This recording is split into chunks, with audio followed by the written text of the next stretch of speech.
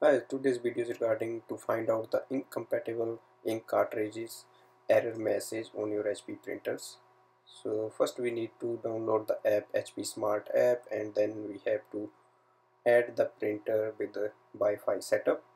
And once we do, we can see the details here. It says incompatible cartridges due to wrong cartridge number or maybe missing cartridge. For that, first we go and see if the cartridge we have in our printer is installed properly and if it is the correct cartridge for our model.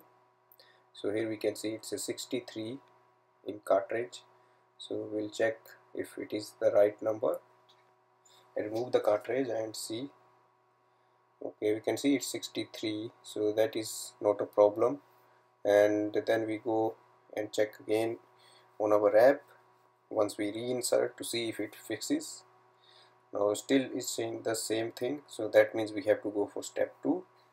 And now we are going to remove the cartridges and we are going to clean them, and for that we need a cotton or a cloth, and we also need some liquid which can clean the head of the cartridge. Now make sure we just clean it properly, and once we clean both the cartridges we reinsert in the printer.